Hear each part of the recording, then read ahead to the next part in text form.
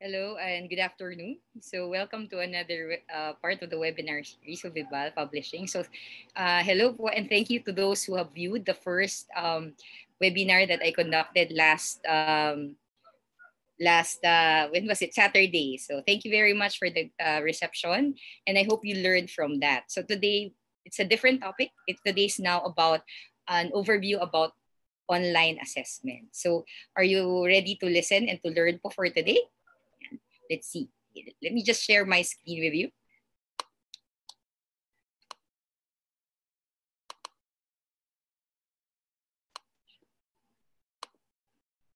So,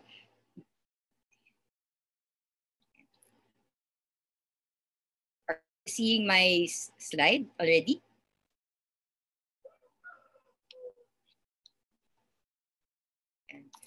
So let me just begin. First of all, thank you, Val, for facilitating this particular webinar series.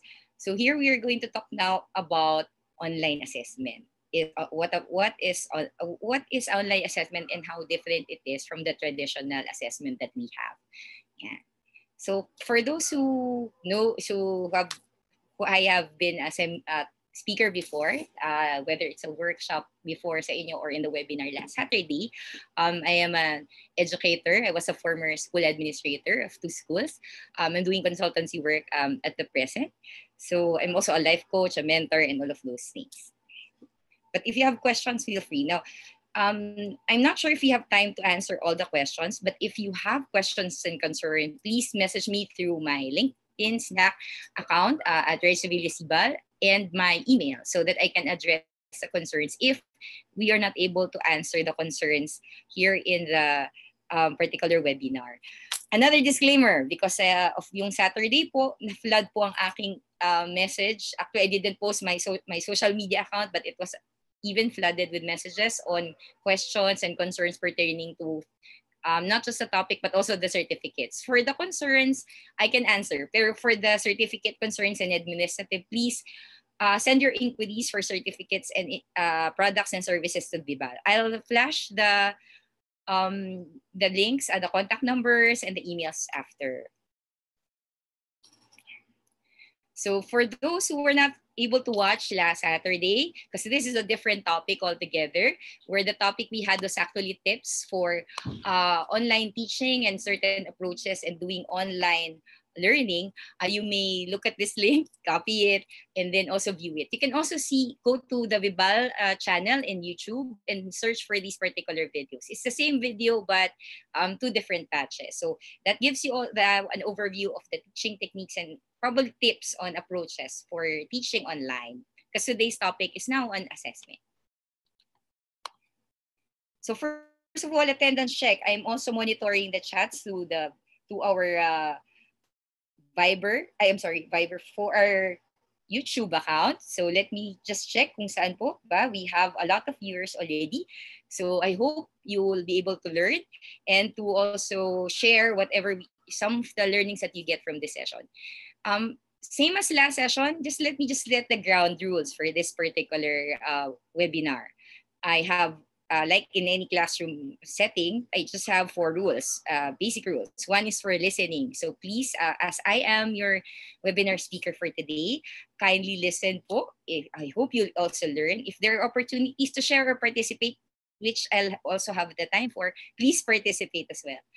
Then also, please, for interaction, please be kind, be open, participate. Some of the comments of our other webinar participants you may not agree with, but let's be open, keep an open mind. And then let's prepare. If you want to take notes, please get your materials ready. If you want to take a picture of the slides, fine. There's also another activity which may require another device. So if you're viewing this on a laptop, please do ready your phone kasi meron po tayong activity. If not, it's fine. Just try to participate kahit po not really as part of the actual interactive activity that we have. And then security. This is a safe space. So let's respect all ideas, all comments. Let's issue no judgments. I'm not a perfect person and I'm not always right. So sometimes I may have mistakes or I may say something na hindi po kayo nag-agree. Pero sana po we'll also respect each other. Okay. So the great question right now here is, are you ready? So there are two big words that we will discuss, or we will just have a big overview. One is the word assessment, and the other is the word with the combined, another big word combined, online assessment. So bago tayo magsimula, I'd like to ask you this question. How do you feel? Yan. Ngayon ba, sa dalawang bagay, answer this question in two ways. One, ano po ang nararamdaman nyo sa sitwasyon ngayon? Yan. Kayo ba ay masaya na nasa bahay? Are you sad that nalulungkot because you cannot see your friends and your students? Are you worried? Or you are kind of uncomfortable with the situation? Are you excited na nabatapos ang quarantine? Or are you confused on what's gonna happen for next school year? Okay. The other how do you feel question that I'd like to ask is, how do you feel about online learning? So whether or not you implement it next year or on school year, do you feel happy about it? If you think na, well, it's something, an opportunity for me, are you worried? Are you feeling na excited, or are you afraid of this particular lesson or this particular activity? So assessment is a very big word. And there's a lot of things attached to it. Tapos you add pa the word online to it. Does it change it when you put the word online in front of the word assessment? Because sometimes, if you recall, when you were a student, and I would recall also when I was a student, this was a topic that was not covered in my syllabus. I'm not sure with the new syllabus, but I didn't know about this. There was a whole course on assessment, but there was nothing to specifically talk about online learning. So yung mga kabatch ko po na nung kapanahunan pa, yan, tanong natin, this is not covered in any my education courses. So I don't think I'm ready for it. But then again, if the challenge is there and it's an opportunity to learn something new, then we try it. So before we begin, kasi we're also waiting for some participants, and also maybe to also break the ice. Kasi syempre, baka you just ate, you just, what do you call this, came from a meeting. If you have another device with you that can access the internet, can you please go to kahoot.it? You type it in your phone and your what do you call this, or your other device. Yan, because we're going to play a game for a while. So let me just open my.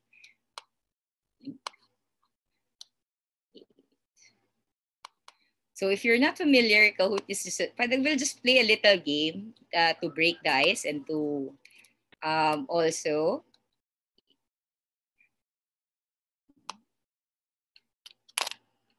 So again, you know that when you do tests, you also have to do some things to motivate your students, or maybe to break them from another subject. Their frame of thought is also in sync or with what's going to happen to your lesson. Wait.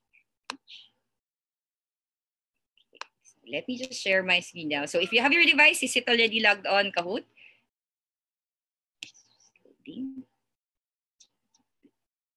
So while waiting for my computer to load, so again, it's a very challenging. So I just hope you're all okay, you're all ready to learn, and of course at the home, even if the quarantine is extended, it's a new normal. We learn to adjust to our current situation. Okay. This is the difficulties of technology.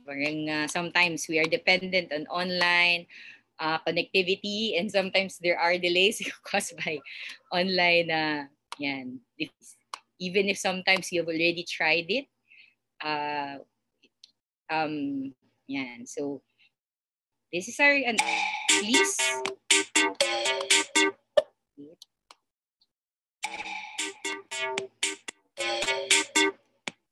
So if you're already logged on, please use the game pin or log on the game pin to join the particular game. So let's see how many players of the game do you have.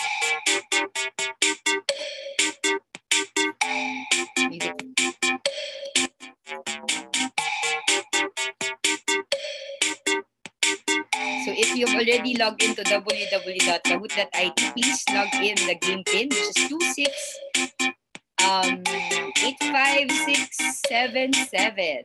And let's see how many of our teachers can actually join the game. There are only 3 questions. So let's see how many of you can get the answers. And the first 3 questions are all related to assessment.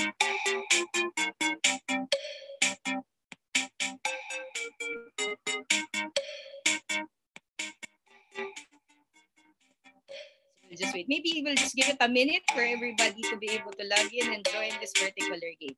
The questions, if you're familiar with Kahoot, the question will flash on the screen, on the Zoom screen.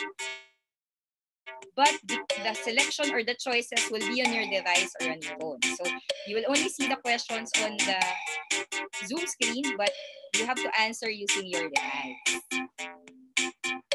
So we have a lot of teachers who seem to be logged on and have so many devices. So sino hindi maniniwala na may mga teacher tayo na hindi may connection tayo sa we have good connection at home, and I hope we maximize this also to learn and to encourage other people to learn as well.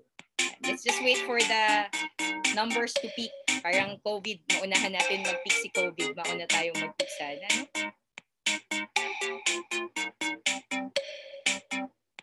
So maybe last 5 4 counts so that we can start the game. Yan, medyo nagpipik na, bumababa na yung number. So maybe we can start. So in your device, please check these particular questions. Are you ready? So question number 1. Okay. Based on studies, what is the most effective way to learn? The most effective way to learn is through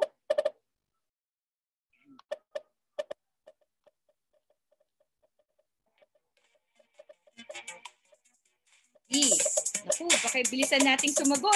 Kasi 170. Oh, see, we only had, from the 1,000, we only had 173. So the correct answer is, this is process a bit. The best way to learn is actually through teaching others. Yan. Man, ako. Let's see.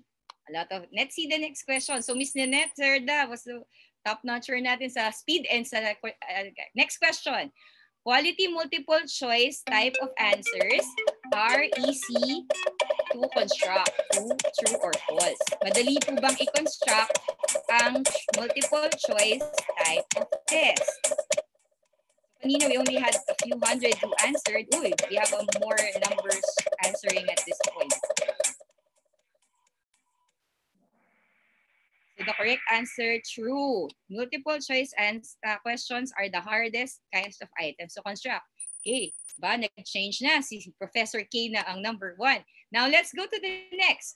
Which domain of learning, okay, covers areas of coordination, movement, grace, actions, and manipulation? Is it the cognitive domain, the affective domain, the psychomotor, or reflex movement?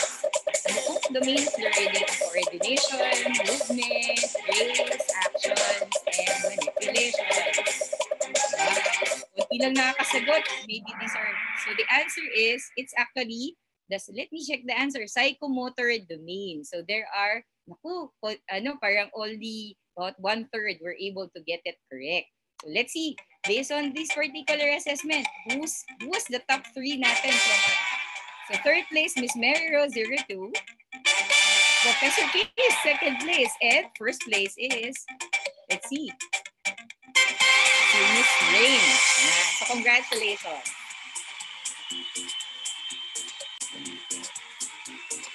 Okay, let me just close it. So congratulations to our 3 participants who garnered the high scores that we had.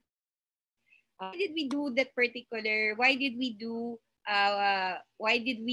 have a particular test in the beginning? As we said earlier, it's important whether face-to-face siya or online learning siya, that you actually have a platform to engage your students or to motivate them. So this is just one avenue or one way. And then at the same time, it also serves like pre-test for our students. So dun nakita, that's when we saw, I had an idea that some still have to have a brush on ano ba yung probably domains of learning, and then maybe a little, maybe since nakita a lot, I've also seen that what's the first question on assessment, then I have to go back to it or at least touch on it while I am also presenting for this particular session. Okay?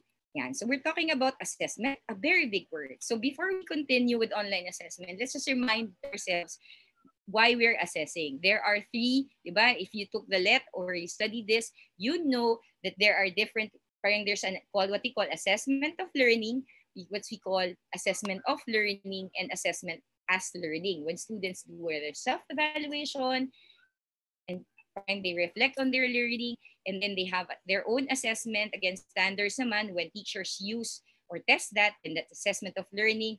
And then when you now check the students' learning, and then yung four natin. We'll touch on it a bit. Robles and Raven actually said that ngayon we have a shift, and then you have to consider distance learning and online learning platforms. And he said that when you move that traditional classroom to an online setting, there are three major things that change. One is human interaction, then learning paradigms, assessment techniques. So that means you don't see your students face-to-face, kaya nga siya online. You don't see other things, their gestures, you don't see if they're doing something else or they're listening to you. And the nature of the interaction now changes because instead of face-to-face at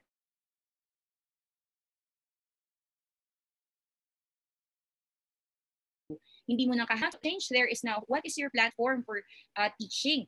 Do you shift your content? And then what are the assessment that you use? Is it going to be the same as before? How do you evaluate your students? Now, if you attended the first session, some of these things were actually answered or rather were discussed a bit. So it gives you an idea of how it changed. And then according to another literature, sabi, well, because you're doing distance learning and online learning, there are four things that you have to remember and which we will discuss in detail later. One, you have to enable your students to monitor their progress. So, ibig sabihin may self-check or evaluation. To give regular feedback to students. O later, I'll discuss that also, so not to preempt myself, no? Support peer learning and assessment. Uy, support, may peer learning. So that means there should be collaboration that happens. And then, you have to design self-assessment practices. So these are the add-ons to assessment and learning. Now, teka muna, isipin natin, we're now doing online assessment. Does that change our teaching goals? Does that teaching objectives? Now, when we map it out, or do we add something? Now, if you've attended my webinars or seminars before, I'm really fond of acronyms. So by looking at literature and adding my own reminders to myself, I always believe that online assessment should have the following. See, and I use the acronym ICTS, Information and Communication Technology Services ba yan? Pwede. Pero what does ICTS mean? ICTS means, one, your online assessment should still have instructional and curriculum goals. So the learning competencies should still be there. Okay? And now what are you asking yourself, what should be taught? And then you also ask, what are the collaboration and interaction goals? Collaboration. Teka muna, parang is still the same as K-12. Because yes, a collaboration should still be there, even if it's in an online platform. And then the other is you have to have your own technology goals as well. And student development goals. So just to briefly go into this, because I want to focus on examples of online assessment later on. So we'll just go through this. Number one, let's talk about instructional and curriculum goals. So let's pose a question. What knowledge, skills, and attitudes are you still evaluating, or what are you testing for? So when you do your online assessment, but you go back to the framework, ano yung ina-assess mo? What are you testing? Is it knowledge, competence? So just a recap. I know most of you, or maybe all of you, already know the Bloom's taxonomy, and this is the revised one, that you have to consider the higher and the lower order thinking skills. When you do an assessment, and not just in a lesson, but in an assessment, do you only do surface? You just ask about facts. Is it just recall na who is the father of communication or something like that? Or history, is it historical facts or dates? Kasi that means it's only in the remember part or in the book, on the parang lower order. But does your online assessment also provide for analysis or evaluation? Do you ask your students to criticize? Do you ask your students to create something, to formulate or develop? Okay. And I know this is very familiar, the Bloom's taxonomy, okay? Yung ating for cognitive. But I'm not sure if a lot of you are also familiar that cognitive is the mind, okay? Psychomotor now are the skills. So even if your lesson is math or English, that their lesson should also have provisions for addressing cognitive domain of the learning. So if you're not familiar, of course, this is not our topic. This is just an overview. So I can't discuss so much, but just a breather. You talk about different things on how to assess your students. On, do they memorize steps, skills? Do they know it by heart? Can they do something on their own? Or do they interpret this particular movement or this particular steps or process differently? So that's a psychomotor domain. And just giving you an overview, you can actually go through sources in the internet, look for it. So that you also realize, Bloom has a technology for knowledge and it's so known by so many. But a lot of alam na meron palang psychomotor domain na parang taxonomy. And of course, if meron psychomotor, there's also an affective domain. So ibig sabihin, you ask yourself, wait, teka na, dati knowledge, understanding yung mga alam ko. Right now, meron din pala. When we talk about integration and valuing, we also have to realize that there are also levels of values and levels of attitudes that also be assessed in our learning. So kanina, the first natin is ano yun? Instructional goals. So when we set these instructional goals, we have to make sure, even if the platform is online, there are provisions for all these three. Okay. Next, we go now to another goal. When you set your online online assessment, there should be collaboration and interaction goals. So I ask myself, in your assessment, what opportunities are there to interact and to collaborate? Now, when you say collaborate, it doesn't necessarily mean with classmates, okay, which I'll discuss later, but there should be a lot of opportunities and diversified activities and assessment. There's activities for the student to do as an individual, and there are activities that the student can do as part of the group. Okay, clear? Clear po ba? Okay. But anyway, if you have questions, feel free to ask. We'll try to answer them later. Next is technology goals. This is one of the differences when we talk about using an online platform. This can also be done in face-to-face, but this is more of what do you call this?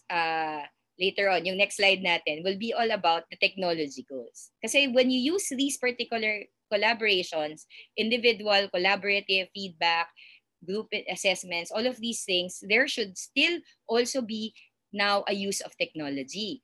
So the question for the technology goals are, what skills are learned, transferred, and manifested during the assessment? So teka muna, what technological skills are we talking about?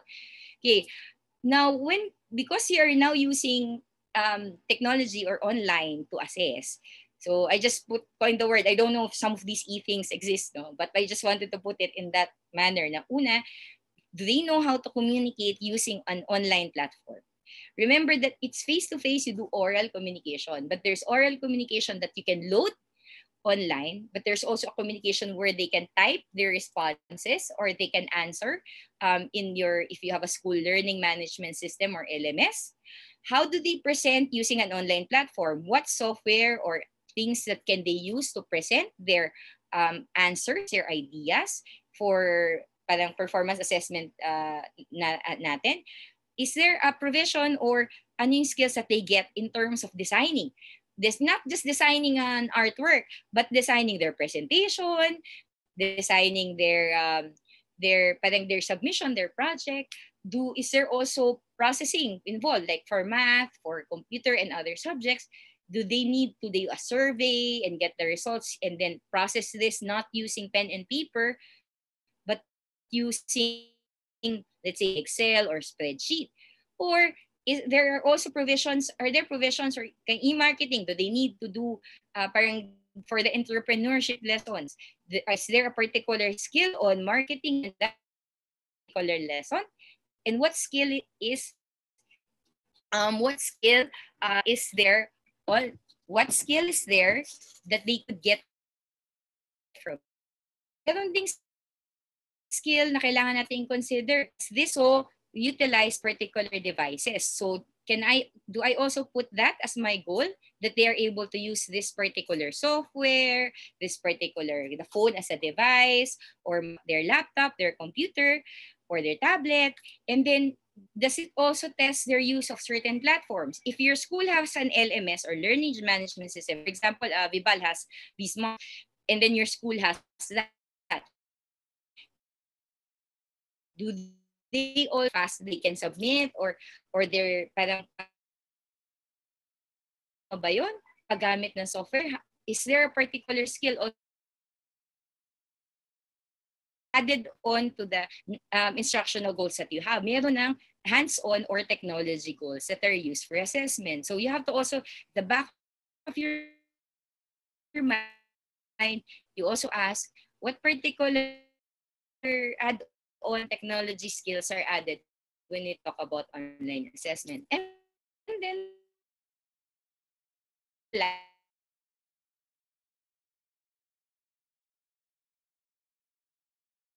this can be part of or outside the particular goals on instruction.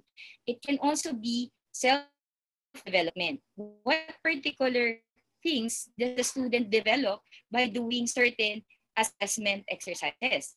Like this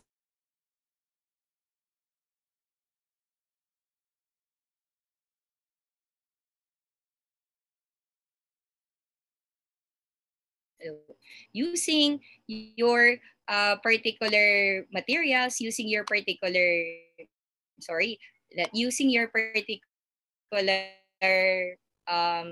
you call it, using your particular assessment tools. So sorry, yeah, that's a technology lapse. That's a problem now of being online sometimes. You have to be dependent on communication signals. So again, the zero assessment provide opportunities for the student. Maybe you add on, not just for the student, but for the teacher. How does it also make you improve yourself as a teacher? Not just providing opportunities for your student, but also for yourself. So just a reminder, you have seen this probably when you were learning your education units, di ba? You have to realize that when you also test, because we are looking for goals and objectives in teaching, don't offer too many online assessments and then it's all not having wala siyang direction, or it's not directed towards a particular instructional goal. And also try to keep your goals focused. We may be overwhelmed by the number of things happening, but that does not mean that our goals are now going to change and the way that we handle things. The only difference is we're talking about an online platform. So when we set our goals for the assessment, when we set what needs to be assessed, ano ba yung kailangan i-measure, ano ba yung kailangan tingnan, it is the same. It is just an online platform, and let's not be too overwhelmed sometimes. Sometimes the simplest assessments can also offer you a lot of results. Okay? So let's now go to the tips. So if we talked about the goals, we now go to the actual implementation of online assessment. The tips now are also on this particular part. So far, are you still good? Are you still doing fine? Yeah. So that we can continue as well. So if we look at it, online assessment should have, so again, as I said earlier, I like acronyms. I'm always interested in making things simple to remember. So we now go back. Teka muna, anong kailangan meron ng online assessment? Okay? So I think online assessment, it's not a misspelled word. It's really like that. Online assessment should have favors. Ba? Kailangan pala may pabor kapag ka online assessment. So what does favors mean? Okay. First, online assessment should have 1, frequency. 2, feedback. I don't know how to count. Feedback. 3, authenticity. 4, variety. 5, options or choices. 6, rubrics. And then the last is self-assessment. Again, remember, kanina sabi natin, online assessments goals should be ICTS. Instructional curriculum goals, collaboration, technology, and student assessment. And now we sorry, now we have now they should now we talk about assessment having favors like frequency, feedback, authenticity, variety, options and choices, rubrics, and self-assessment. So what is F? What is the first F, frequency? The first question is, I think this question is posed not just in online learning, but also in face-to-face learning. This is a challenge for us teachers. The question is, how often do you assess? How many times do you assess? So if you talk about frequency, it's very important to note that you have to assess often, pero not naman so much that everything is all geared towards assessment. Remember, assessment is a tool to gauge learning and to help our students, but it's not to be supposed to be just right for the sake of assessing a student or getting a record, because again, we don't want to cause undue stress, and because the objective of all of these things is learning. The objective is learning, not assessment, because assessment is a tool. So when you do your calendaring of your schedule, try to map out what is my period of time? Is this lesson going to be supposed to be 1 month or 1 week, or is this a quarterly calendar? You already plot or i-plot nyo na ilan ang magiging assessments ninyo, ilan ang quizzes, ilan ang activities, tapos i-check nyo masyado bang madalas o masyadong konti. And then the other question is ito, what is the coverage of each quiz or each ano? Kasi remember, we talk about when you do tests, hindi the summative tests or yung final test should cover everything. But there should be assessments in between to check up learning. For example, in math, you can't go to the finals or the quarterly exam without doing little quizzes in between, because the little quizzes in between help you to find out what is the level of learning of your students. So same din yan in online assessment, map it out. And then what is the time needed for the students to answer? And then what is the time needed also for you to announce? Okay, I've had experience with teachers before that students will complain online platform, ma'am, this teacher, the deadline is tomorrow. She posted the assignment only 10 p.m. or 9 p.m. today. And we have class na at 7 a.m. So when you talk about assessment and frequency, and when you give these assignments, also consider the time for the students. Is it enough time for your students to do this? And then, hindi pa nakakapag-submit na itong requirement, then you give another assignment. So please consider that as well, because now you can track it because it's online. You can see how many assessments you have. And then the other, okay, which is that's why it's 3 exclamation points, time. Ibig sabihin, do you have enough time to check these works? If you cannot check them, all of them, please do not give so many activities that you cannot check, and you cannot give your next F, which is feedback. So just to give an overview again, because I know some of us may not be from the education or graduated education, or this is also a review for those who are taking the LET. I kind of did a table on the 3 types of tests, which is the diagnostic, formative, and summative. And this encompasses assessment. So the one we did earlier, the Kahoot activity, was a diagnostic kind of assessment where I'm trying to find out what is the level of learning of the participants of this particular webinar. So I found out, may mga there are questions that not even half got the correct answer. I don't know, because if maybe it was time pressure, or it was something else, or nalito sa choices. But again, when you talk about diagnostic exam, it is supposed to be administered before. Actually hindi supposed to be, it should not be recorded, because the purpose of this is to gauge the initial ability of your student. So pwede yan at the beginning of the quarter, beginning of a lesson, you do a quiz, how many got this score? So if you can guess the students, even on an online platform, which students need help, which students are advanced, and which students are kind of in the middle. So sometimes if you use the online platform to do the test, you can easily give the feedback and probably generate the score. Remember, diagnostic test should not be like essay writing. It should be short. It should be administered fast as well, because it sets benchmarks and remediation. And then if you have a lesson plan, you can adjust your lesson based on the scores of the students. Oh, I still need to catch up. So I'm going to set one day, another online day to, or give them an additional reading material before we proceed to the next online module. Then the formative assessment talks about yan yung mga quizzes nyo in between. Um, those are the ones that talk about the progress in yung mga projects in between, the quarter, topic assignment. These are the assignments, the seat work, the quizzes, because now these help you monitor their progress. And if you can, the purpose of this ideally is for you to be able to give feedback. Like for example, these students got a low score dun sa inyong online quiz or mababa. So you can be able to give feedback and remediation, and also get these particular skills to the end, parang to reach the particular goal of learning. And then you talk about the last type, which is the summative exam, or making sure that they learn. So usually it's done at the end of the quarter, at the end of a particular unit, or finance for upper levels, it's finance, it's midterms, because now you evaluate the summative things that they learn for that particular period or that particular module.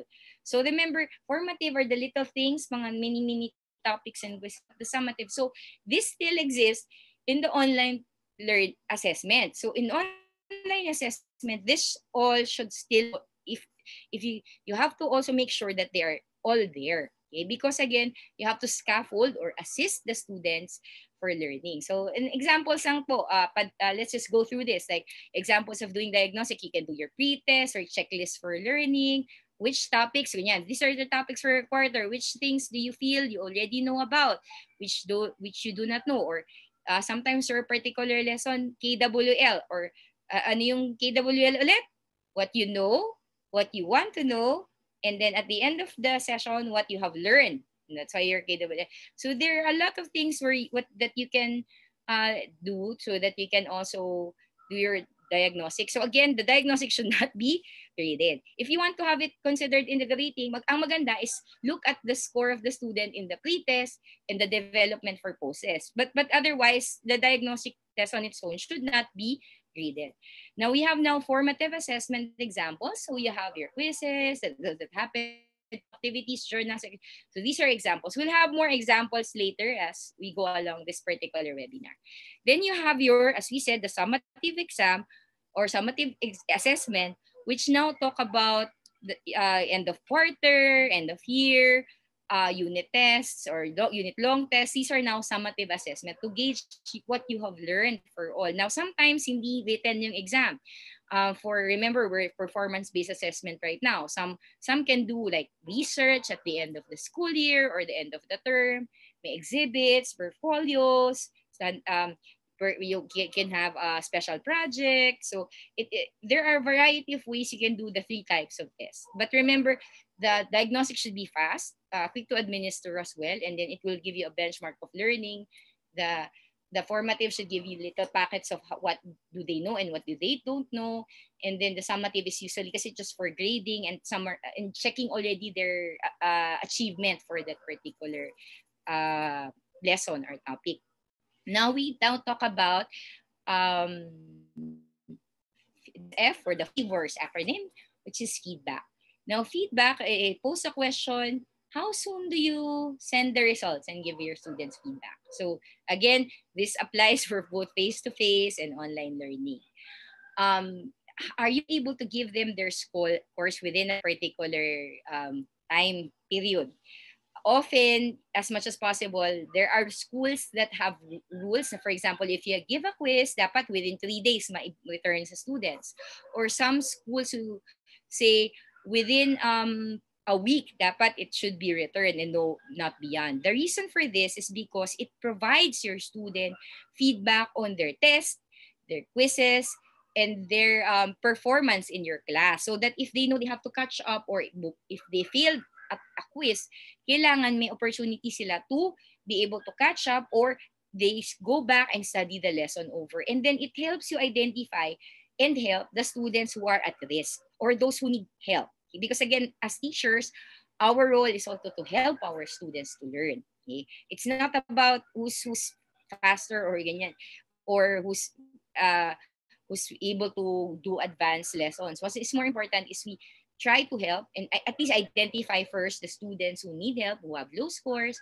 And then, of course, another factor is your schedule. As we said, do not give so many activities that you cannot check. Kasi minsan, maybe some of you might be guilty about this, na makita niyo yung table niyo, nag-pile up na yung quizzes, your projects piled up, tapos next week may project na naman. So at the end of this, the week or the month, your table is filled to the brim na hindi na kayo nakikita ng fellow teachers niyo because the one that there's here, the piles of paper that you were not able to check, not able to record, not able to return to the students. Does that happen in online assessment? Yes, because if you're like it gets flooded. So if there are assessments or submission of students who got piled up, then that also is a warning for us that maybe we're giving too much, or are we setting enough time to check the students' work? Now, providing feedback also is dependent on your deadline. So also make sure the students have enough time also to do the activity and for you to check. And another reason why sending feedback is also critical is because you should have time also to identify students who are not able to submit. Because if you did not check yet, you have no way of finding out who was late in submitting, who did not submit. Unless, kasi before, di ba, you have student monitors in class who can check that. But in the online platform, depends on how they submit. It will help if you have a learning management system so that you can track when the submissions are done and you can see a summary of who has not yet submitted. For example, I'll just, kasi we are talking about US, so we use vSmart. In vSmart, you will see sino yung nagsubmit at sino yung hindi pa. Pag may learning management system, you can see outputs fast, who submitted or not. But if it's a submission in the email or sometimes your teachers ask to submit in Facebook, then sometimes you have to check one by one. So if you don't have time to do all of these things, you have to make sure that your activities are planned towards your calendar, and then you allot particular time to check, return, and give feedback before you actually go to the next assessment lesson or all of those things. Okay? Next, we go to the A na tayo. Before we go to A, so these were the questions that we discussed earlier. Do you have enough time to check all the submitted work? Because again, rather than just feedback, it will depend on you and your schedule also. How long were you able to return the work? And were you able to provide the feedback? So just to summarize what we talked about, and of course, more importantly, was your feedback to the students helpful? Was it something that could, for example, if it's on deadline, it's a reminder on the constant reminder, or it's to improve their work, or to do submission, or what areas nung project or quiz did they get a low score, and then they have also an opportunity to make up for it. And of course, all of this, as I said, this is a very important picture for me. Make time for yourself. Okay? Because you are also important. So sometimes we are so overwhelmed with the many activities, engaged activities, or some of you are OC with time, you have to return again. Make sure that's why when you map up your lesson, you map out your assessment, you have enough time also to do all of these things and also set a little time for yourself. Okay? Being in the quarantine is stressful already for some, and being a teacher is also stressful, and going to go through possibly changes and to learn something new is also very stressful. Okay, that's why it's important that you plan out your activities and you also plan out how you're going to implement and where you're going to put in those assessments. Because again, assessment should help learning, it should not deter it. So pag masyadong marami, nasa ang opportunity of the students to learn. Okay, so now we go to the A, which is authenticity. So in authenticity, so I think the question is so do you send the results and give feedback? But it also talks about, do you assess your students' skills for real life? So for example, when you give them a reading activity, it's preferred that you use authentic material. So authentic material is you use newspaper clippings, existing blogs or news articles, particular existing interviews. So real life resources or examples. And then authenticity also talks about being able to apply these skills. Hindi, the situation is not imaginary. So when you give a problem, I appreciate math because sometimes you have to be very creative. I used to be a math teacher. So And we give examples.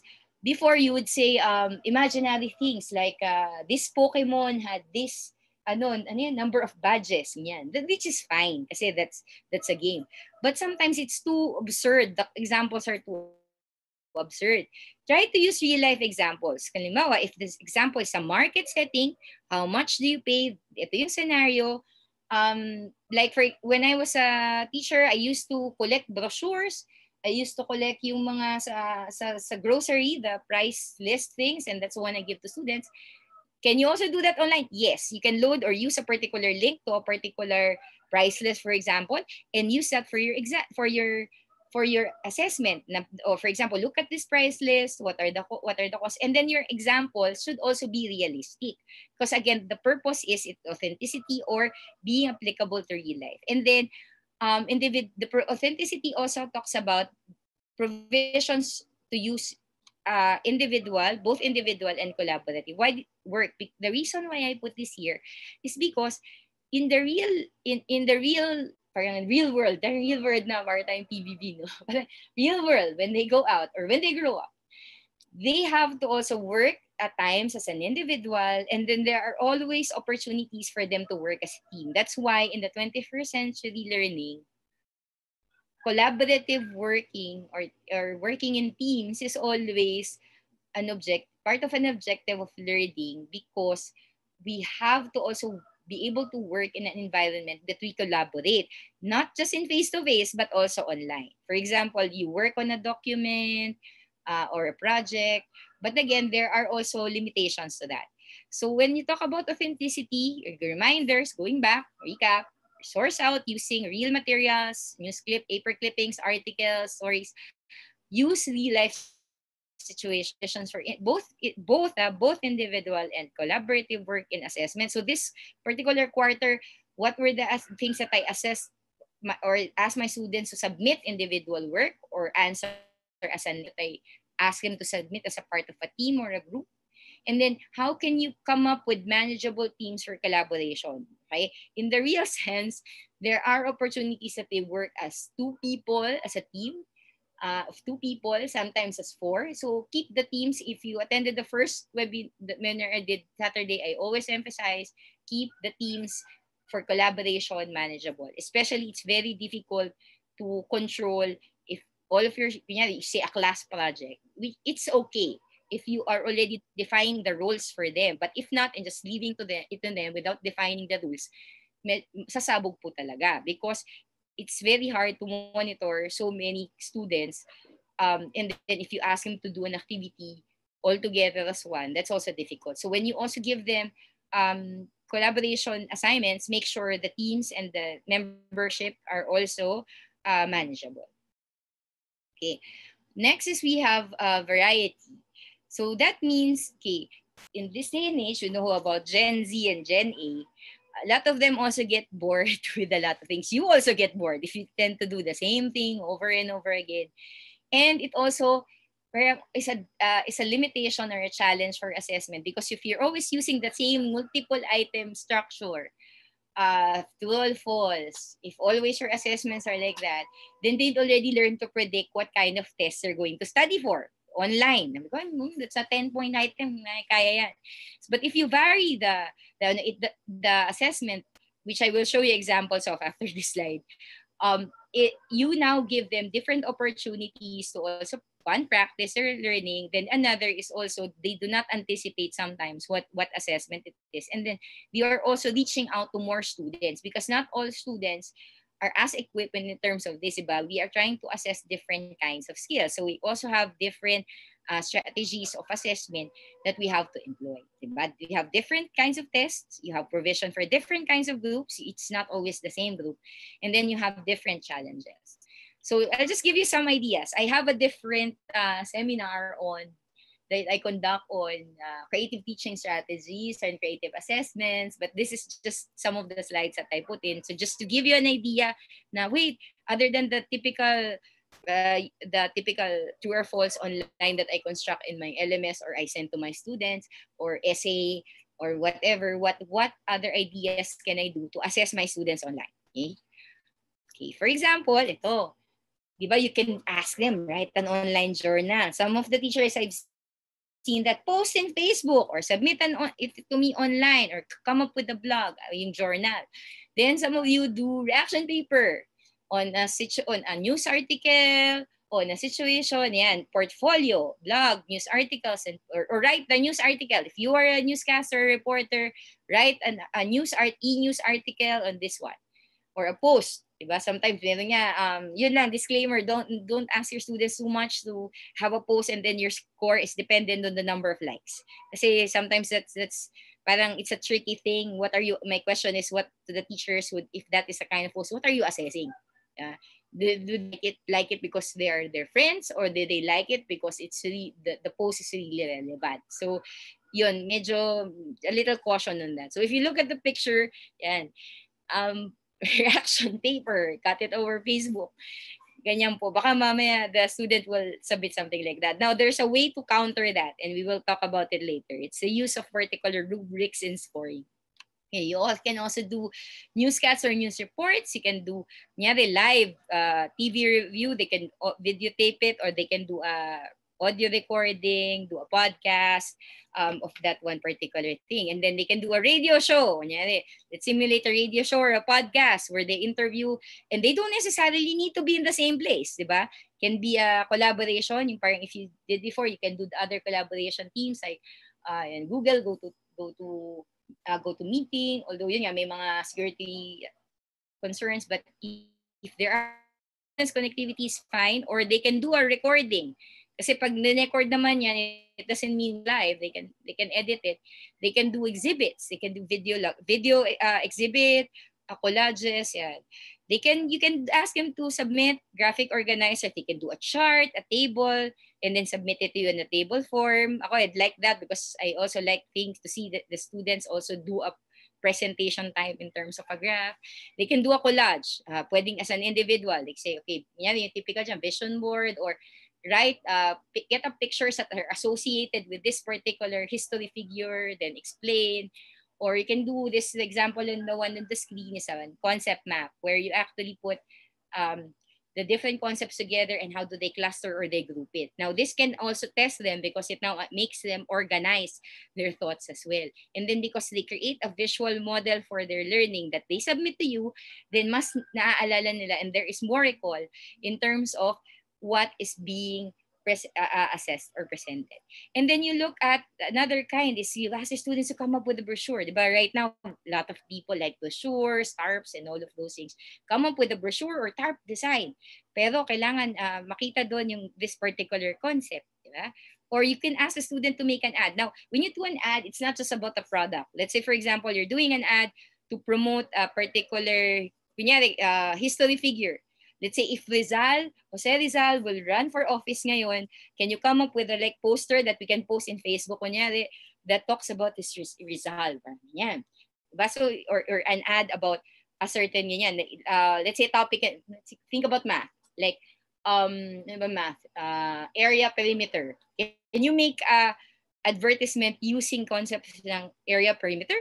So again, these are methods or these are strategies to assess your student. Again, since Facebook is so kind of in with almost everybody in the Philippines, you can ask the students to come up with I'm not against actually posting the activity in social media, but you can ask them to come up with a design that is similar to Facebook, where they can put a similar character profile in the style of Facebook, or a historical figure, past or present that they do figure, or to come up with a product. Let's say they come up with a Facebook page for a particular product. Again, my principle is personal naman, but of course you can do it. I don't want to do it online, but I want to, as a student, to just simulate the design and then show it to me. If it were a Facebook post, how would it look like? Yeah. And then, so again, that's an example. You can also do, when I went to Dubai, there was a school that I went to. And I was so entertained because I saw in the side of the school, they were doing exhibits of student works. One of the students' works that I was wow. I said, I didn't even think about this. The poster that they did was in the format of an Instagram post. So there was a picture and then there was a comment below. And then the students would like it if they like the poster, and then it goes around. So parang that's also a matter. Now, again, you can do it using social media, or you can just do like gawa ka ng infographic or picture to the student. If you don't want them to use it online, then that's fine. You can ask them to draw that using a poster, take a picture of it, and send it to me. So come up with something that is familiar with them. Because again, we are talking about real life. So what also can motivate them is using authentic, not just examples, but authentic ways to present it.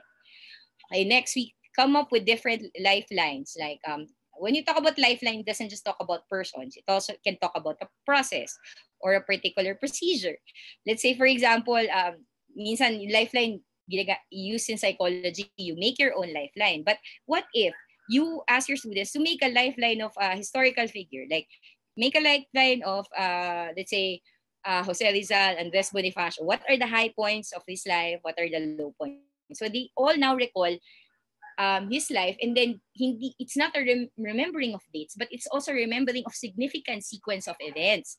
It can also be a lifeline of a process. And then paano siya submit? That students can draw on their paper, they can take a picture, or they can actually utilize tools online. Like they can use a particular the draw, the paint to do it, the work, the PowerPoint or other tools to do this, and then load their activity on to you for submission. So you don't need necessarily always you to do, but of course, I'm just saying these are alternatives. I'm not saying don't do the typical multiple choice, fill in the blanks. These are also there because I know that's the things that we are used to. So I'm not saying don't do that. I'm saying that on top of those things, these are creative ideas for you to do your online assessment. You can also do, okay, for example, you're going to do an email, a letter to this personality, the president, or you're going to do a letter or email to your friend of what you have learned this quarter or what you have learned in this particular subject. Or you're going to make an email to this particular person about the issue. The usually thing that I ask one of the teachers to do when I do this workshop ng face-to-face is a recipe book. How do you come up with how do you make or not necessarily a recipe book, but if you come up with a manual, let's say a one-page manual on something, write it down. Yeah, if you are going to do a process, parang flow chart or parang an arrow with that, tell me the steps on how to add or how to subtract or multiply and show it to me in visual form. And then you do a person, they can do a contract. Where can contract be done? It is a contract between agreements of what has been learned and what has been done. One of my favorites is also top 3, top 5, 10, in so which can be done in different ways. Like instead of asking the students to write a paragraph or reflecting paper, tell them in one page, in parang no less than 400 words, write down your top 3 learnings for this. So that's the tradition, kind of a modified tradition. But sometimes I also say, okay, to reflect on your learning, how if you're going to symbolize the top 5 characters or top 5 lessons, what song or story or historical figure can you relate it to and why? For example, in math, what particular top 5 equations do you like? What or top 3 symbols that you can use? So it again, it sky's the limit in terms of how you can use these particular ideas for if you're also aware of bonus thinking hats, you can also use this. Like, for example, you have a discussion for today. Then you can ask particular students to use particular hats. By the way, bonus hats are talking about when you use a hat, particular hat, the thrust or the one that you need to talk about is about facts or figures. So parang knowledge level. And then you talk about, pag create green siya, you talk about new ideas. So if you have a topic, then you ask them to wear a particular hat or to use a particular hat in thinking or to share their synthesis or summary or concept. For example, okay, this team, you come up with your report using a white hat, this team a black hat, this team a red hat. or individual reflection. Choose two hats and then show me what your learning is using these particular hats. So again, it allows the students to be creative, and it allows them also to organize their thoughts on what is relevant in terms of thinking. Another idea that I use is it's a military term, but the S is another thing. I just changed it. Sometimes we also have to teach our kids to keep things short and simple. Using the proper grammar, language, and rules of internet. Try to, sometimes if I ask the students to synthesize, so the reason was I tell them use old Twitter 140 letters in your reflection. One that is only like two sentences or three. Or if I use a longer, I want a longer answer, I say Twitter loot. Note that these are characters, not not words. The reason why these are important is because when you talk about what do you call this, online platforms also, the short, they have to be trained also when they use online platforms to use shorter languages for that. Okay, next week, so you just have an idea that yeah, it's very easy to do variety, to be creative when you talk about online assessment. So ibig sabihin, sky's the limit. You can actually do a lot of things. Next, we go to the next one, which is options or choices. So you have to make provisions for students also. Not all the time, hindi sa lahat ng pagkakataon, pero pwedeng may mga pagkakataong meron kayong options for them to choose what will they know and how do they are going to answer it, or provisions for some students who cannot, and let's say it's a project that they can propose also how they're going to go about it. For example, ito, I just got one of the books, the one that I told in a storytelling session with Vibal. You ask them to come up with a profile. So sabihin mo, okay, you submit to me a profile, or you submit to me an interview of the author. Find him in Facebook and interview him, or look for his previous works. Or so you write your reflection on this. So instead of just a reflection, then you give them options on how they can answer that particular exercise. Again, and then the last, I think this is very important. You have to provide clear standards. So are you measuring what needs to be measured? So when you talk about the rubrics, at least three things should be there. What's the task and the criteria and the indicators? So it's all, the teachers who are familiar with this, you know that rubrics contain evaluative data definition. So that means it's a chart, it's a table that helps us score objectively. Because sometimes, my pitfall when I was a student was that when my teacher assesses my work, particularly projects, and they would say, parang kita ko project, mas maganda, mas creative yung work ko, tapos my score is 8, but my classmate, hindi naman ganun nag-effort. Bakit 10? Tapos when you ask your teacher, malinis. So parang sabi ko, this is an art project, not a cleanliness project. So in those aspects, it gives an objectivity even if you're in your online assessment. So for example, you have to put what are the criteria. Di ba, if you go to a beauty contest, you're judged based on particular scenario. So what is the criteria? Again, and what platform will you use to do this particular parang how do you do this rubrics? Yeah.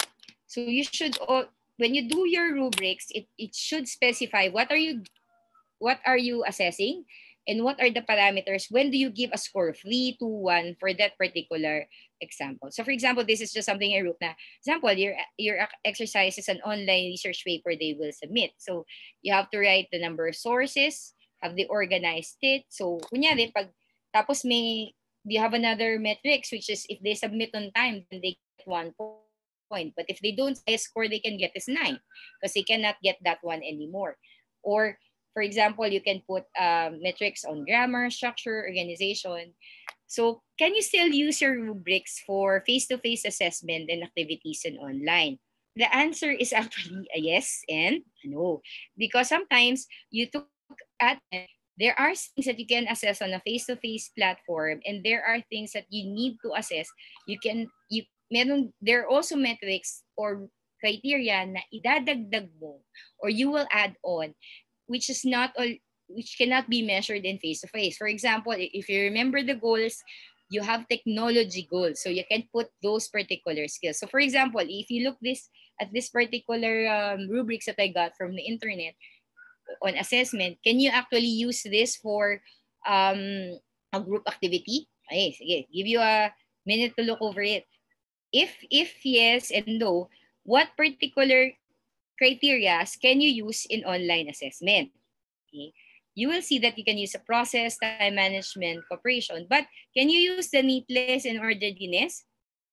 So you have to adjust it a bit, or because their workplace is not there physically, but you can change it or you can add something else to it. Now speaking, usually pag speaking, do you think this can also be used online from the face-to-face? Okay. If you look at it, yes, but because there is no particular platform that there is a non-verbal face-to-face metrics, then because it only focuses on what is being said, the vocabulary language. If it's a recorded interview or it's like an interview ng, let's say you're using your online interviewing the student in another line, then this can also be used. Okay, so again, the other thing is you have to look at how you, even the things that you ask the students to submit, your maps, your drawings, so everything, you have to have at least a simple rubrics. Kunyari, kahit ano lang, kahit kunyari cleanliness, how many errors, how many corrections, how many points will you allot for it? How many errors are allowed for grammar, for example? So if you look at it, what are the examples of you can actually put in the criteria? So this is not exhaustive. So you can still put mastery skills, knowledge of topic, preparation, presentation, how they follow directions. Because again, you are not there physically to tell the students what to do and how to do it. So if they can read through the directions and follow it, then it can be a matrix. How creative is the output?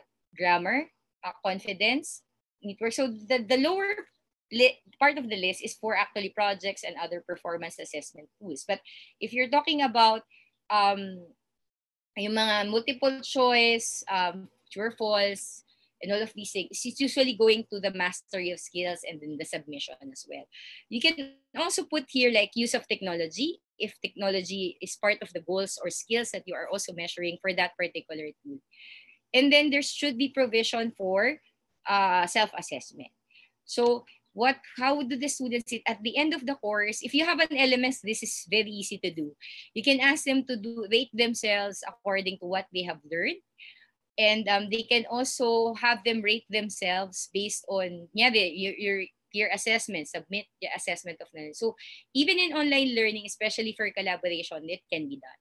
If a student is asked to present, then it's easier for you to ask the students to rate that particular presentation or project if that is the objective. Yeah. So remember that when you are talking about learning and assessment, diba, Confucius used to say, yeah, I hear and I forget, I see and I remember, I do and understand. So in the same way for learning and assessment, if the students just hear about it, diba, pag narinig lang yung test, they kind of forget it. But because people are more visual, then they see it, then they remember it. That's why the online assessments are when you do the test online and then they see the actual test rather than just listen to that one. When you say the items number 1, number 2, and then ask them to answer on paper, if it's online and they see it, then it's easier for them to recall the key concepts and the assessment because it's already right in front of them. But if your assessment is also about involving doing and interacting, then they understand more. Now, let's go back to one of the questions in the diagnostic part. In the diagnostic part, we asked what is the best way for the students to learn? It's teaching others. Now, why is that? If you look, I didn't put in the slides anymore, the pyramid of learning. It's the one that students learn the most. Because who learns when they teach others? It's not the one they're teaching, it's them. Because if you're going to teach others, they're going to research on a topic. That's why reporting is effective. Not for the ones who the student will report to, hindi dun sa re-reporta nila. But it will be more effective to the person who is going to do the reporting. Because he or she will report. So he or she will research the topic. He or she will do the presentation. He or she will be ready for questions from the student. So the person who learns the most in teaching others is the one who's teaching others, not the one they are teaching. That's why teaching others is actually the most effective way to each. Although yun nga, you also have time provision for others.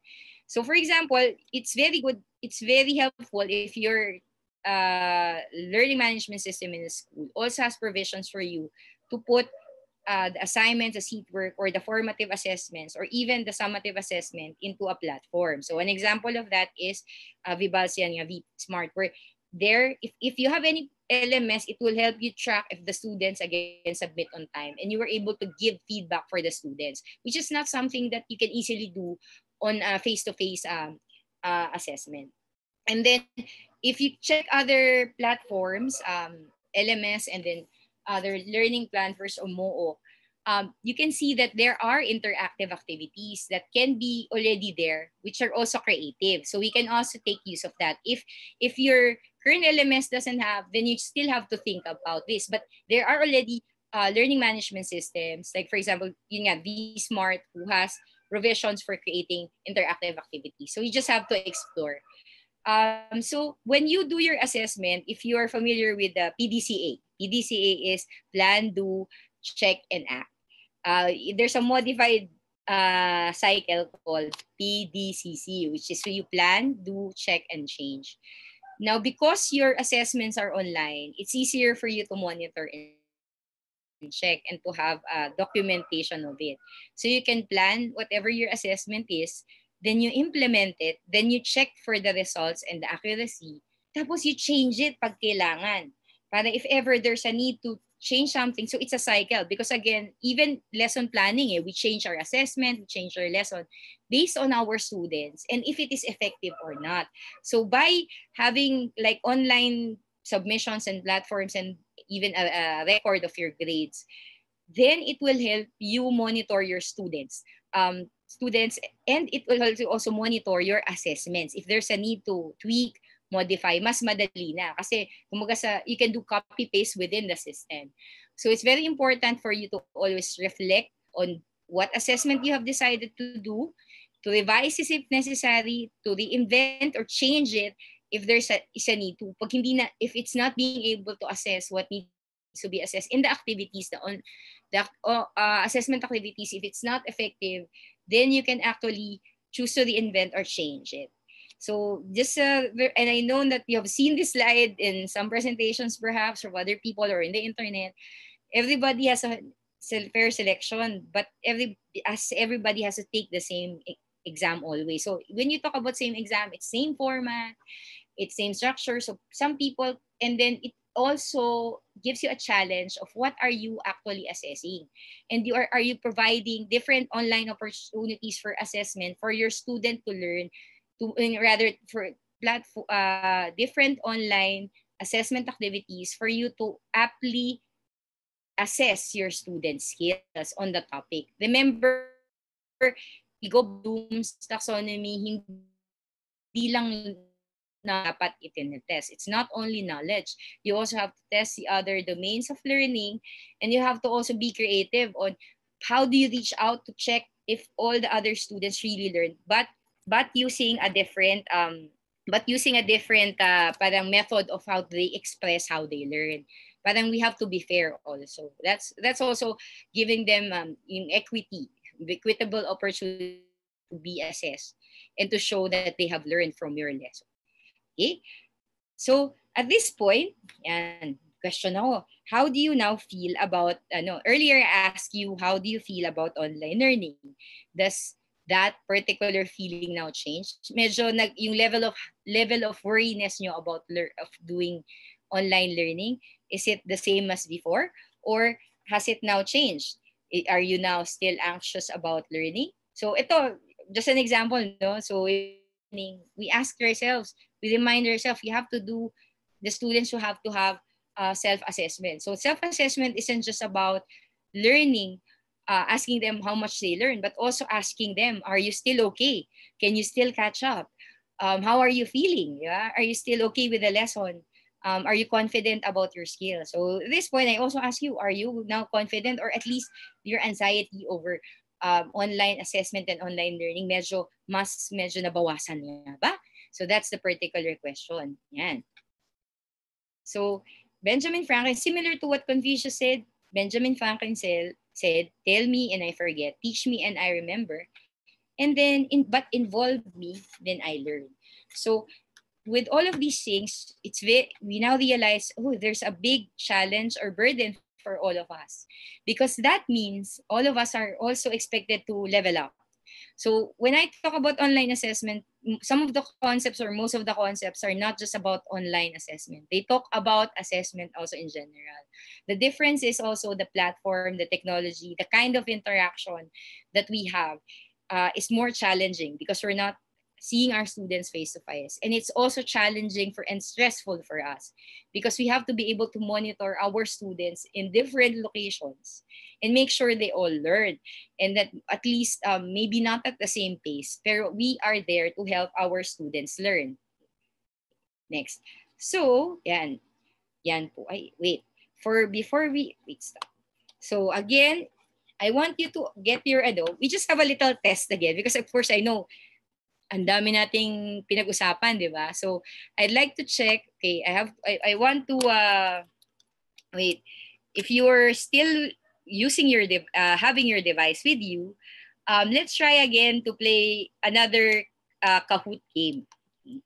Pero ano lang to, this is not necessarily about the questions that I have are not necessarily about, just to, of course, kind of break you in. Of course, after this, you have to reflect on the challenge. What can I do as a teacher to adjust? What particular lessons or assessments do I need to convert into an online test? What particular assessments can I convert as using an online platform? And there's a lot of challenge in our plate. But let's see here if we can actually do another test. Example. Let me just check this. This is the question. Wait, not this. So for now, let me just check. Do you have questions? Do you have a particular clarification before we go to our sample testing? Now, when we do Kahoot, again, why we did it as a diagnostic test, it checks what is the level. Can you use this for post test? Yes and no. For poses or like summary or possibly, but again, because this platform uses speed and that is a consideration, how fast, disadvantage the ones who read a little bit slow. So again, this is not, if you do some activities like this, it shouldn't be necessarily graded. If you want, you can motivate or give additional points for the top notch, but it should not be a factor in terms of their scores. So I'd ask you to, I'd ask you to get your device again. Let's see. This time, this is just, I think, 3 or 4 questions. Wait, let me just share.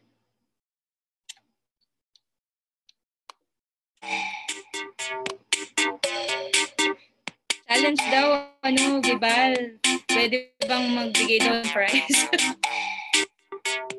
So, Kahoot ID is 781042.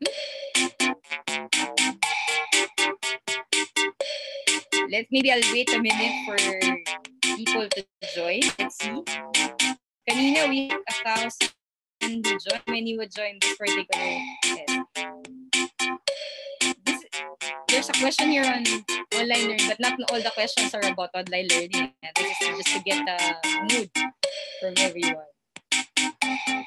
We have 50, 65.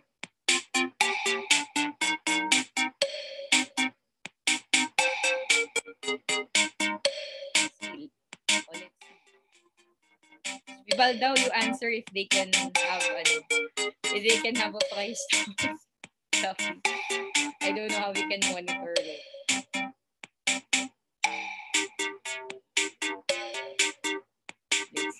Again, for those who don't have a device to join, it's fine. This is just for fun. No pressure po. This is not an actual active online class at present. So, you have provisions naman po for you. Just try to answer on your own. Maybe use a whiteboard like this. Tapos sagutan po niya, tingnan niyo kung the same answer. You got the same answer kanina. So just recap po kanina, although the questions earlier on assessment, we have to realize na, we need to brush up on our skills also. But what is more important is how you apply. Don't ask you to memorize or look at the terms and yan. The more important thing is, are you able to apply these concepts, these things, when you are already teaching and doing active teaching? So I think we have enough participants. So can we? Okay, let's start. Yan. So let's see the first questions. Wag magulat sa questions. So first question, online learning or distance learning are one and the same. So pareho ba ang online learning and distance learning? I think those who attended the Saturday session can answer this very well.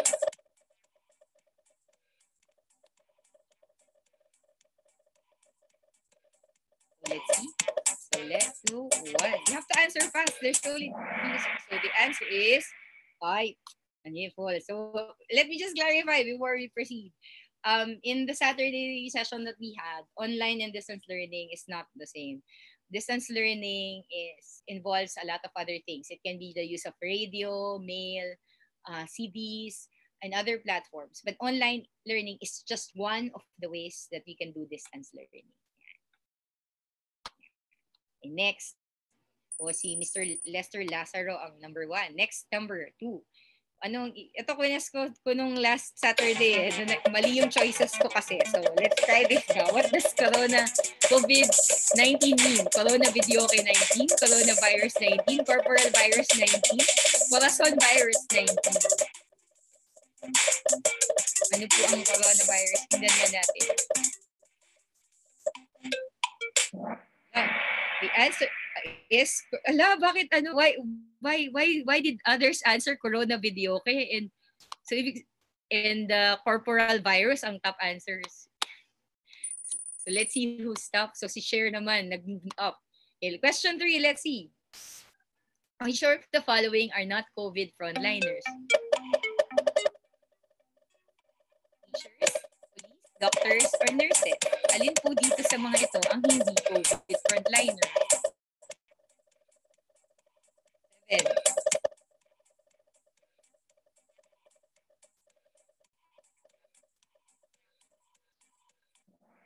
Okay. Hala. Teachers po ang kasi doctors are not, remember, be careful of the word not, kaya po naka all caps. Like, okay, reminder, when you do assessment, if you're gonna use the word not or no, as much as possible it should be in all caps so that it can be easily seen. Kasi baka katulad po nito na pressure kayo kasi nakita nyo yung word na COVID frontliners, you were not able to see the word not. That's why a lot of you got the doctors as the answer, thinking it's a COVID frontliners. Nurses and police po are frontliners. So again, that's another tip for assessment. Make sure that the way you construct the questions are also there. Si MK naman ang number 1. Okay, last question. I don't even remember. Schools are affected by the COVID pandemic. True or false? Naapektuhan po ba ang eskwelahan ng COVID pandemic?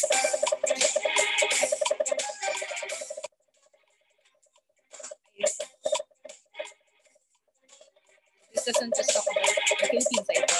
The statement is correct. Okay, so the answer is tama. Most of us got the answer true. Okay, so let's reflect on this one muna. So, third place, congratulations to RJ Likaya. Second place, congratulations to PH. And first place, let's see for challenge. Parang excited ako to find out si MP. Congratulations. Okay. So now we go back. Wait. So let's go back to the discussion. Let's reflect first on the activity. So if we reflect on the one that we did, let's check the other things. Some of the concepts na natutunan natin from online assessment. One, first question. Of course, I cannot answer this. Let's reflect. Did I give you enough time to read the questions and answer? Or a lot of you also got pressured? Kasi not all of you were able to answer. It's only like 50%, kalahati lang nung nag-join na nakakasagot. Bakit? Did I provide enough time for you to answer? Maaring hindi. So, ibig sabihin nun, if you do your assessments, put yourself in the shoes of your students. Are you giving them enough time to respond, to do the project, to do the activity? Or baka kulang yung binigay natin na oras? Okay, next question. Remember, I assessed about, my questions were about not even related to, a lot of them were not related to the topic. Most were about COVID-19. Then ask yourself, if you're assessing, yung pala dapat, yung tinetest ko is something that I taught or I ask the students to read or to learn. So parang that's also a reflection when we do our assessments. Kasi yung feeling yan, that how you feel na parang that's not what we were taught. Bakit yan yung tinetest? That's also the challenge when you talk about online assessment and also assessment in general. Are you assessing the same skills that you have taught, or you're just assessing something na hindi, masasagutan nila to o kaya nila to? Or make an assumption. Like ako, it's my mistake. I made an assumption that most of you will get this answer. But then I see, ay, ang daming hindi pala nakuha yung tamang sagot. Like yung who is not COVID frontliner. So if I'm a teacher, then I will go back to the lesson and then probably reteach or as practice. Kasi I see, most of the students didn't get the correct answer. So I have to go back to this assessment and maybe give them additional readings online or do an online class again to explain the concept. So again, it's the same as assessment. It's the same as teaching. The only difference is the particular platform. So that's the particular challenge of what we're doing as teachers. And it's very important that we also remember how important our role is and how our mission is also to also teach ourselves, because we also have to adjust. We also have to improve ourselves, particularly based on the new normal. So as I said, parang ganito we also have to be adaptive. Yan. This is actually a binary code, if you know the binary code na computer language. And if I translate this, so that means in the same way, parang when we speak to our students, it should be in a language that they also understand. When you draft your questions for online assessment, it should also be in a language that can easily be understood and understood. So parang ano ibig sabihin po niyan? Converted. Jezemon, thank you. Becky Mon, Shalemet, salamat. And in English, it's thank you. The binary code is actually the binary code for the word thank you. Yeah. So at this point, ang question is, are you ready for the next challenge? But before we go there, to that particular component, can I ask first if there are questions? Please type your message and then we will try to monitor and see what are the particular questions. Are there questions? Let me just check. Okay, please do type your questions in the box over there. So, are there questions? Yan. May nabasa po, how do we know that the measure is effective to students? That's the purpose of from Ms. Josephine Celo. That is the purpose of why we also do, one is a self-assessment for the students. And then the other is, how is it effective? Kasi una, you did your rubrics in the checklist of the skills that you put in for your students.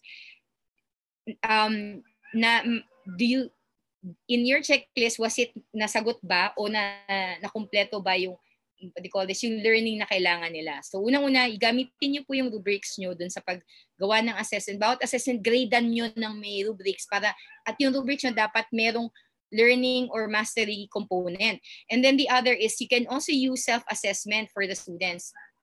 If you want to reflect, you can ask a fellow teacher to check it.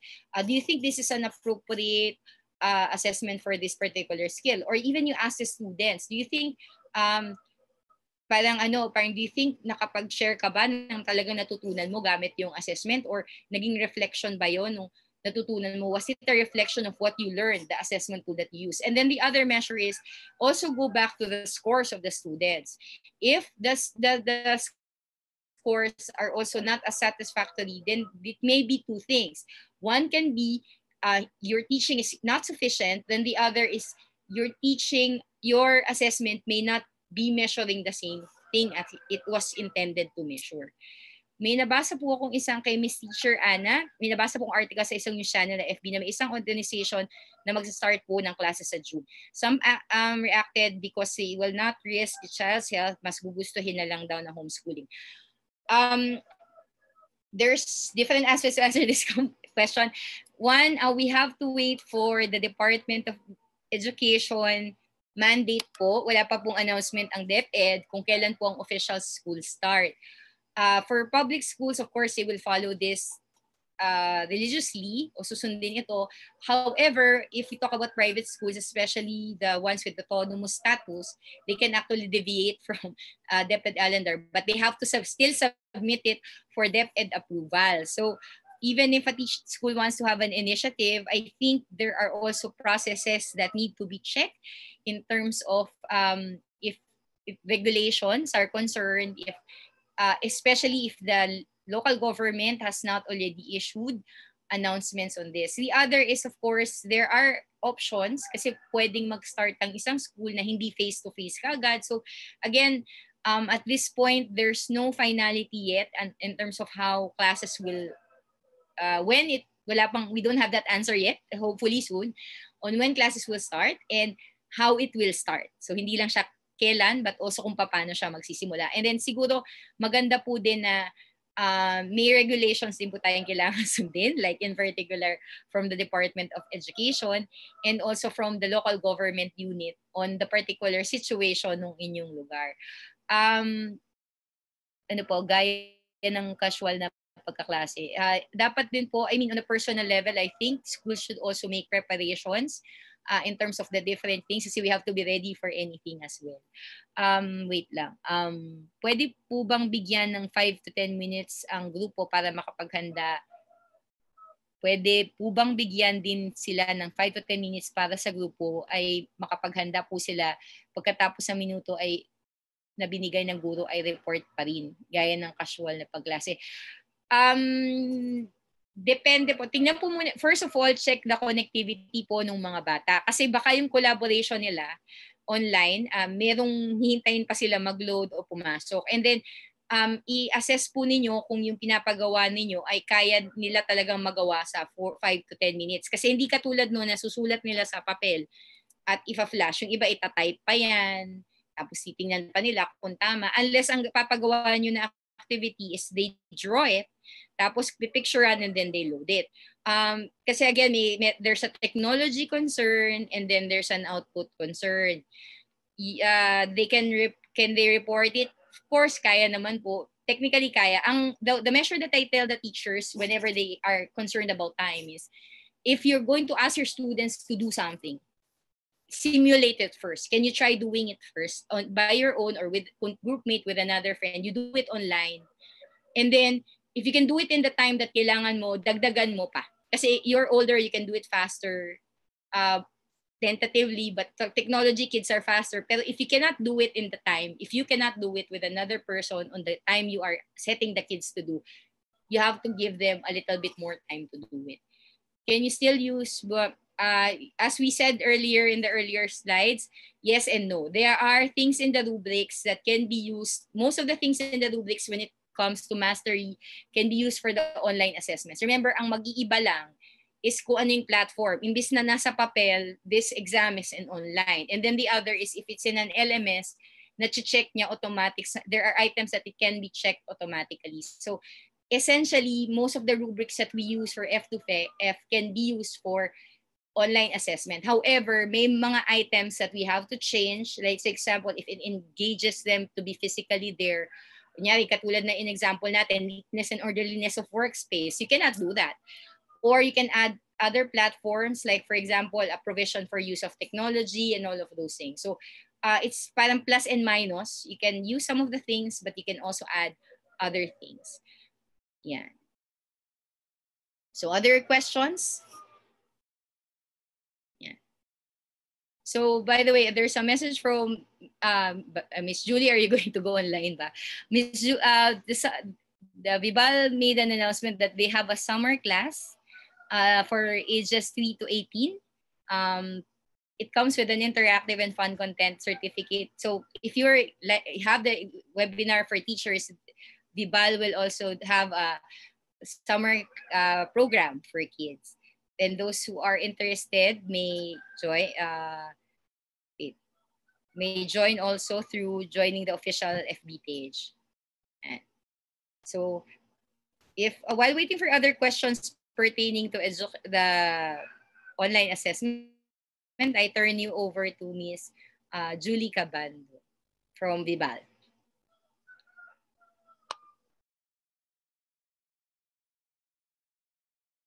Hi, sorry. So going back again, this is the of technology. So please visit the summer.vibalgroup.com for information on the summer classes offered by Vibal for kids ages 3 to 18. So there are fun activities there. Maybe you can enroll if you have kids. Make sure you try to enroll it. And then you can also see there are examples of different ways to assess learning using the summer school program of Vibal. And so they have this this is the workshops that they have for ages 6 to 10, Smart Kids, Math Mastery. So while waiting for classes to start, you can encourage your students who need remediation on some topics, and you can also ask your own kids if you are interested to engage in this online platform.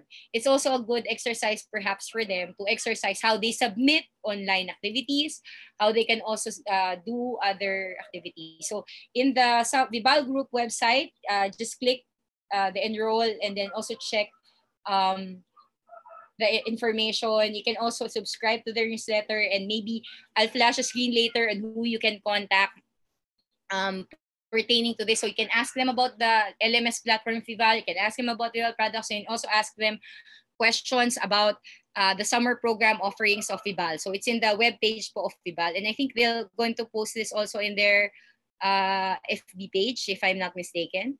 And so participants will also get a certificate of completion. So, ayun po, that's about development. And then, yeah. So the question now is, are you ready to use the skills that you learned today? So for questions, particularly for the certificates, for this summer, again, please do not message me about the certificates. I cannot answer that particular question, but you can message me for questions about online learning, online teaching.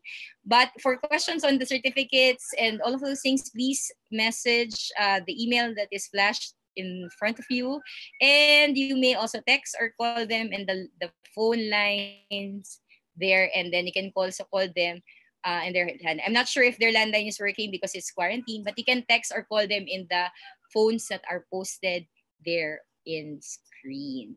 So wala na po ba tayong questions? Yan. So if there are no questions, thank you very much for participating in this webinar. So I hope you learned something, at least something.